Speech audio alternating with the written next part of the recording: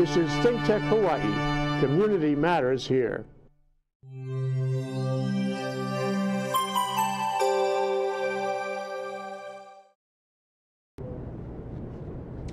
Aloha and welcome to another episode of Hawaii Food and Farmers Series, where we talk to Hawaii's farmers, foodies, and really anyone that cares about Hawaii's agriculture future. I am your co-host for today, Matt Johnson, along here with Pomai. Hi. As always, you can join the conversation by tweeting it at ThinkTech HI, and you can actually even call in with your questions by calling in at the hotline 1-800-374-2014. So, Pomai, why don't you go ahead and introduce our guest for today? Okay, everyone, welcome back. This is my great friend, farmer, John Augustine from Augustine Farms, Waimanalo. Welcome, John. Oh, thank you for having me, Pomai. Thank you, Matt. Thank you for joining us. Was that a good enough intro? Yeah, that was great. That was a great intro. I mean, it was like really, everyone's excited now. Definitely, yeah. So, John, tell us a little bit about yourself. So, and you've got the whole family. Unfortunately, they're not on camera just yet. But you've got the whole family in the studio here. Yes. And what is Augustine Family Farm? Augustine Family Farm, man, we started years and years ago just as a dream. We were living in Florida, and actually... What year was this? Well, actually going way back. So let's go way back.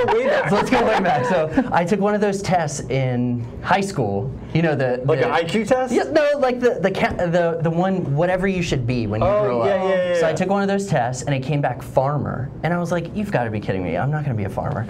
So so I skipped that. You know, just went to college, did a bunch of other things, and it just kept gnawing at me. You know, I kept going. I do love to be outside. I get off work and I go in my garden and just mess around, grow things.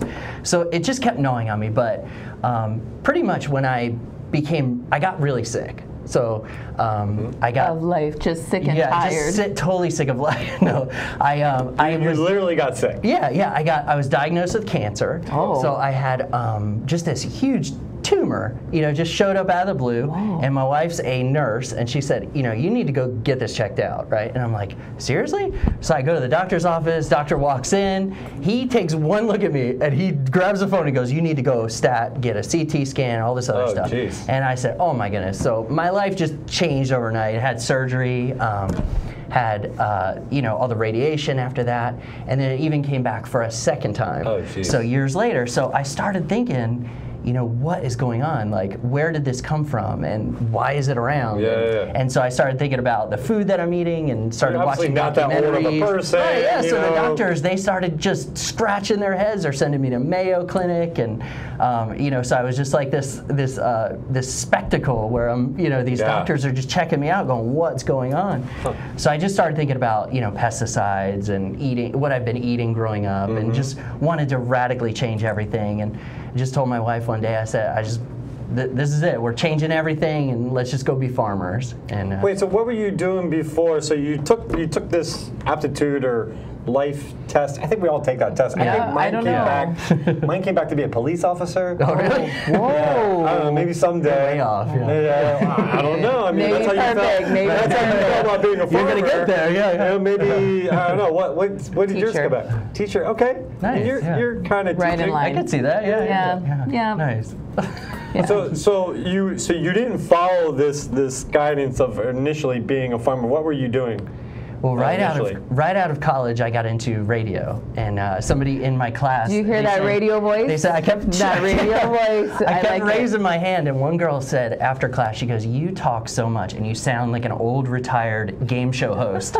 She said, "It is hilarious. You need to go and like volunteer at the college radio station." I said, "Okay, I'll do it." You're Bob Barker. Yeah. I said, I don't know if that's an insult or what, but or maybe more of a passing joke. Yeah. That's more of what I'm hearing. So it just sort of led into a career in radio, which I absolutely loved. I did that in Florida, and that led into working for a nonprofit. I was doing PR and marketing and things like that. So you like people? I do. You're a farmer that likes people. That's right, yeah. That's so new school. And I just want to be outside. And you want to be outside, and you brought your whole family. You have a whole troop. Can you tell us a little bit about how it went from Augustine Family Farms? Yeah, we wrestled with the name. You know, we went round and round, and then we just thought this is a family thing. We couldn't have done it. I couldn't have done it by myself. You know, it's my wife and I as a team, and the boys are definitely involved. We have 3 little boys. They're 3, 6, 9 years old, and we just wanted them to grow up running around on a farm, playing around, doing all kinds of things. Oh, you can see some pictures of right there. There we are at the farmers market in Waimanalo. Yeah, it looks like it's right by the co-op, yeah? Yes. And they love planting different things. They love trying different things. That's some gorgeous stuff there. What's all in the picture there? We've got some radishes, all kinds of different lettuce, things. Yeah, some kales, some rocks. Some rocks to hold our homemade sign down. How much do you sell those rocks per pound for? Right. They look great, though. Those could go fast, yeah. And then what brought you folks to Hawaii? We lived on Kauai, my wife and I, before we had children, for a brief stint, and absolutely fell in love with Hawaii. And we made the mistake of leaving once, and we just kept talking about trying to get back. There's something very special about this place, and just felt that it was our home, and this is where we wanted to raise our boys.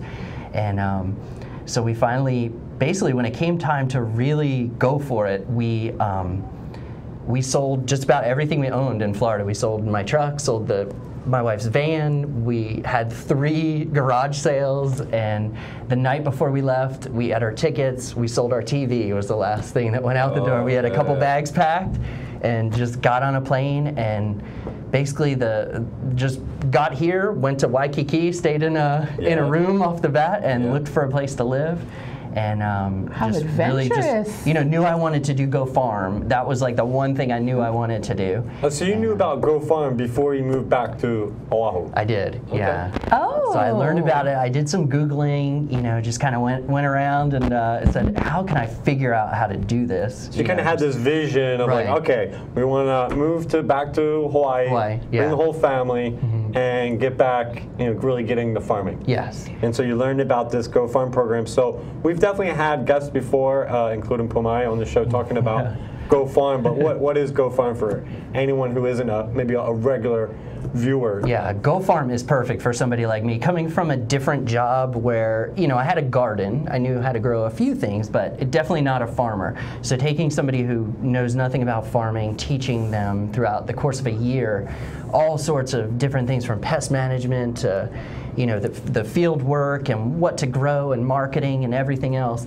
and building up a farming business and to become a commercial grower, and then to actually get the land. So we get in and start growing pretty much almost day one in the program, and then now I've graduated from the Go Farm program, and I'm in what's called the incubator side of things, where I've got a plot for about 3 years now to continue to grow. What year are you on? I'm in year 1 of my incubator. So we started in the summertime. Yeah, so you got a couple more years in there to just flourish and grow. Any specific things that you like growing or you see grow well in the area, Waimanalo? I love growing all kinds of things. We're growing just about every vegetable we can think of. We've got banana trees, we've got papaya trees, we've got a huge patch of lilikoi that we really love, and but we're super excited about our salad greens right now. We're just growing all kinds of different stuff and putting together these beautiful bags, and pretty much the kids will love eating it as well, so that gets me excited. Great, people love it? They do, yes. Where can they find you?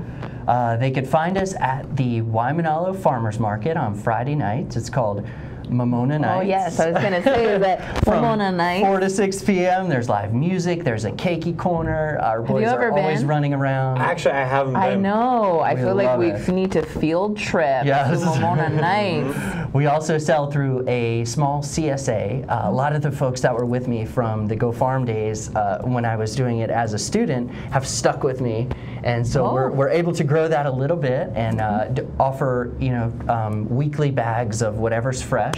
And then we also do sell on FarmLink, which is a great way of getting it out to different restaurants and things like that. Nice. Yeah. So you pretty much you kind of dropped your previous career doing nonprofits and doing your radio voice, which I'm glad you're able to use here on the show. Yeah. You could definitely maybe be a host in the future and even have your own show. Something to think about. We're always looking for new recruits. We really are always out there looking for talent. Oh, thank you. And so this is pretty much your full-time gig now. This is, yeah. I left everything and just went forward 100% with farming, and so we really hope to continue to grow, continue to make the business successful here, and just something to pass down to the kids one day. That's what I really hope for, and hopefully we could continue to grow on land as well. So after these 3 years, we'll see where we could be, full time after that, and just looking forward to continuing to supply the community with lots of good fresh veggies. Yeah. Well, John, let's talk a little bit more. I know we have a little bit more time before the break, but talk a little bit more about the Go Farm program specifically, because what you did is pretty drastic. You know, probably some people called you crazy for what you did. Where you kind of have this career and you're doing certain things, and then you're like, you know what? I'm moving to Hawaii. I'm going to become a farmer. Which not a lot of people really do, and there's a lot of just inherent challenges with that. So. And now you're in a position where you're doing it, you're making it work. So obviously this program that you went through was super helpful. Talk a little bit about some of the specifics of what do they really do that was like very valuable for you? Oh yeah, well definitely everyone thought I was completely nuts. Our friends and our family, when they see us zipping up suitcases and go, we're really going. Grow out the beard. And they're growing a beard out. And, it's just there was a chance that it wouldn't happen. So that was kind of the scary thing, getting off an airplane and going, well, this could not work out. There's a lot of people who try to get into the Go Farm program, and I was because it's not even guaranteed that you get into the program. Yeah, and I didn't know that until a little bit after I signed up. So I didn't realize how competitive it was. So then I started thinking, wow, I really need to get moving on this thing. Oh, we really did a research job. I just moved the whole family over from Florida. I gave up my career, moved to Hawaii. There's an It's a pretty intense process. Persuasive like that, So the pressure was on. So I really put my head in the books, and I really tried absolutely as hard as I could. And starting farming when you turn 40 is probably not the best idea ever. I could have probably done a lot better in my 20s. It works. I mean, it works. I feel like a lot of people are looking. You were looking for quality of life. Exactly. So that's sort of. And you didn't want to just be a gardener. You wanted to kind of up the ante a little bit. So. And that's what Go Farm really helped me do, is they're looking for people who really don't want to just learn more how to become a successful gardener, but how to really start a farm and be a business. And that's really what I was looking for. So, from everything, understanding seeds and propagation and what to grow and different pests that are battling us out in Waimanalo, the ones that we're fighting against, and watering versus overwatering, and all the different ins and outs of everything. They really take us through it step by step. So it's kind of gradual, and then we hit the dirt. We start with 2 rows, and we move up. Now I've got a 1/4 acre. So it's just I think the network is also, I've noticed that the network of farmers and being with other farmers really helps, like the learning process and that sense of like farming community, because you're not the only one who is crazy and wanted to be a farmer. We've got ongoing support too, like you're able to help us out. Ongoing. And, great people that I could call or text. We're always asking each other questions, and the neat thing about the ag land out in Waimanalo is we could see each other from our plots too, so we could wave across, and our kids are playing together. Hey neighbor, do you have any kale? We could trade things and work together in different ways. So. It's been amazing. I definitely wouldn't be where I am without Go Farm. Yes, that's exactly what I like. Thank you, everyone. Just want to make sure everyone heard that. Yeah. This is really just a commercial for Go Farm. Yeah, right. Yeah. We expect the sponsorship to pay for all this. A 30-minute long long ad. This is perfect. But unfortunately, we do have to take a commercial break for our sponsors. Yeah. Which hopefully someday will be Go Farm. Okay. So yeah, give us 1 minute and we'll be right back.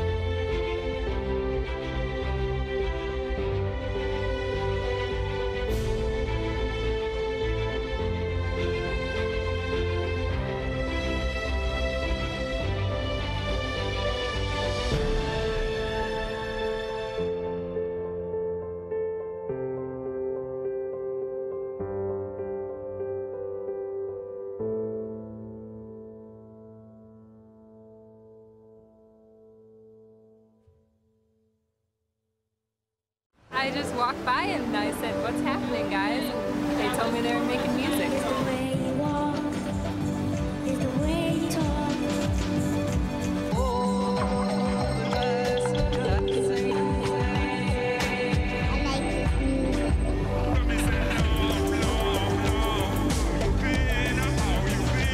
They said I could play, so any chance to play at all. You know, that's my life. I love music. Yeah, I saw it. I'm going to the game and it's gonna be great. Early arriving for a little tailgate. I usually drink but won't be drinking today cause I'm the designated driver and that's okay. It's nice to be the guy that keeps his friends in line, keeps them from drinking too much so we can have a great time. A little responsibility can go a long way cause it's all about having fun on game day. I'm the guy you wanna be. I'm the guy saving money. I'm the guy with the H2O and I'm the guy that says, let's go.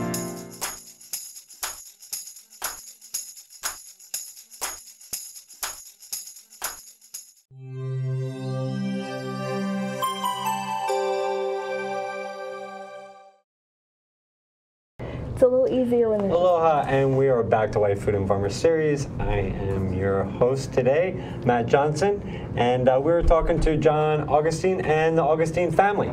We actually have a couple more members of the Augustine family farm who have just joined us.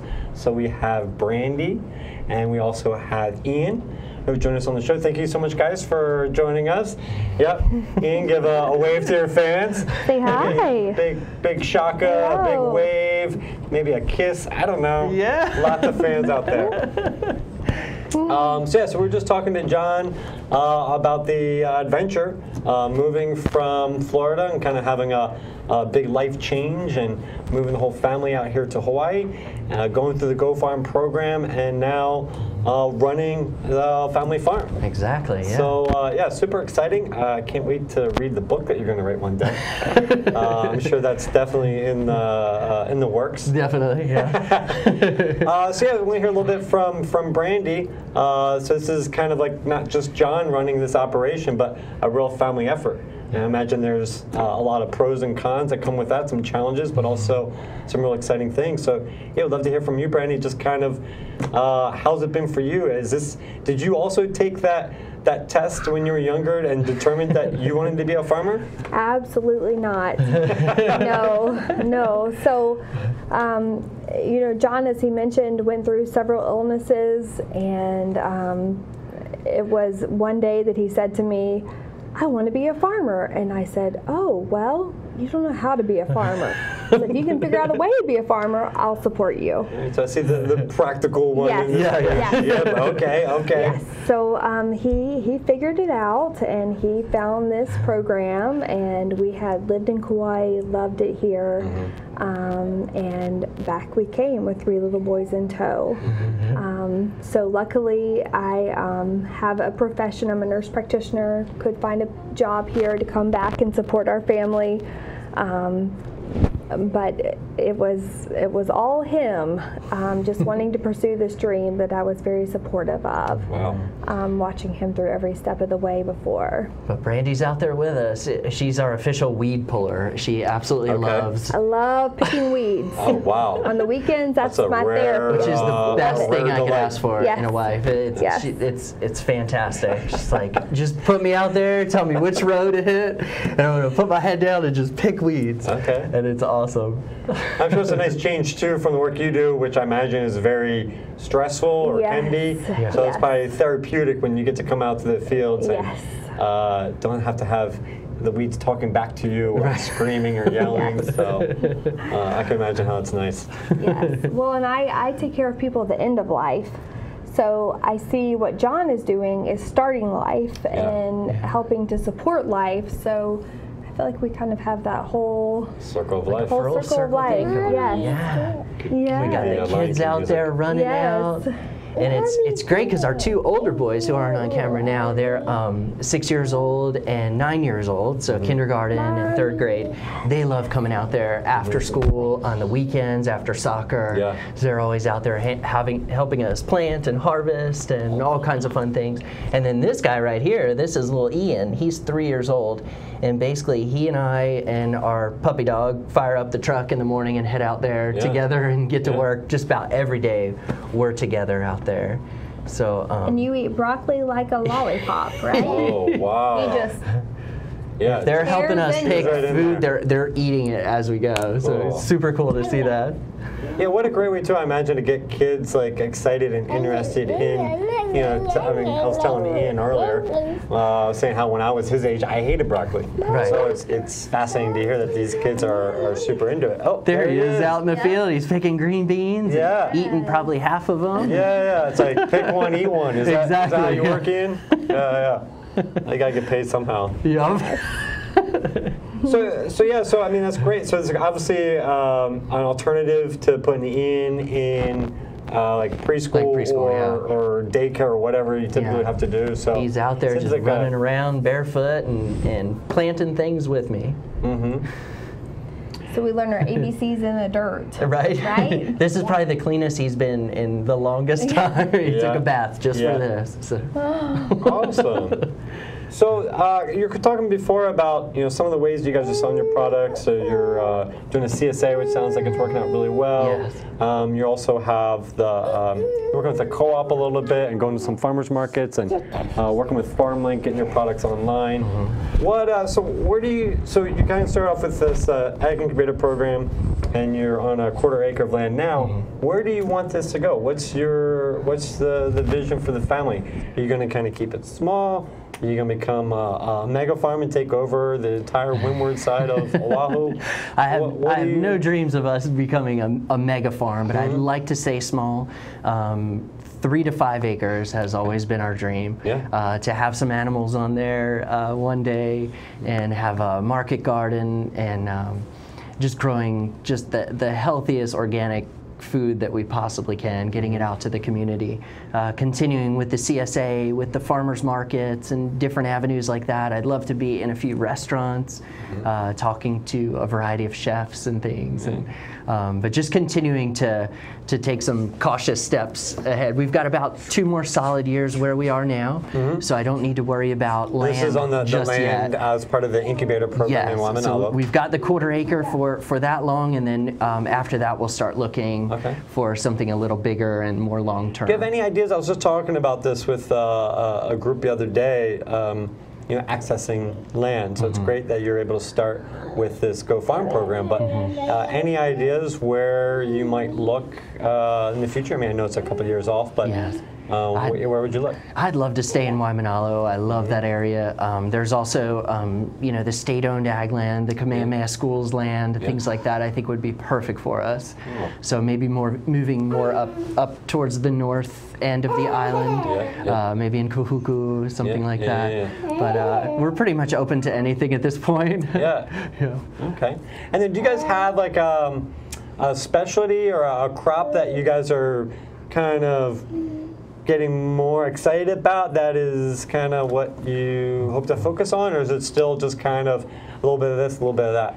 It's a little bit of this, a little bit of that, but our lilikoi has been really selling well. That's super, super popular, and we actually just started planting a huge section dedicated just to salad greens, just all different types, and Salanova lettuce, and so we're really gonna push forward on that, and that's something we really love to bring to market and can't wait to put in the CSA bags for the spring. And I'd love to talk to some chefs about that as well.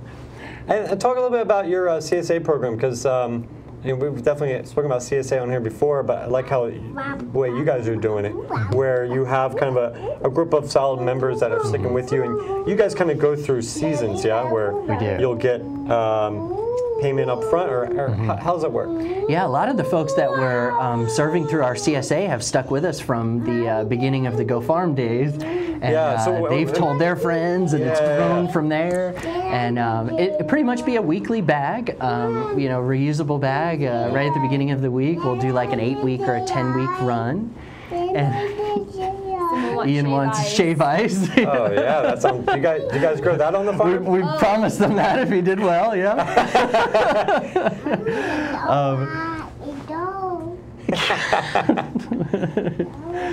But we'll take either payment right up front, or some folks will pay us, at the door. They'll come over to the house and grab their bag and drop us the cash right there and take it home. And then I love talking through email about what they're doing with it. We'll send out different ideas for recipes, and it's just such a cool way to find new and upcoming vegetables, different things, fancy things and super cool things. And kohlrabi is one of our favorites now, making chips out of that and doing different things. So we're super excited about the CSA aspect of it all.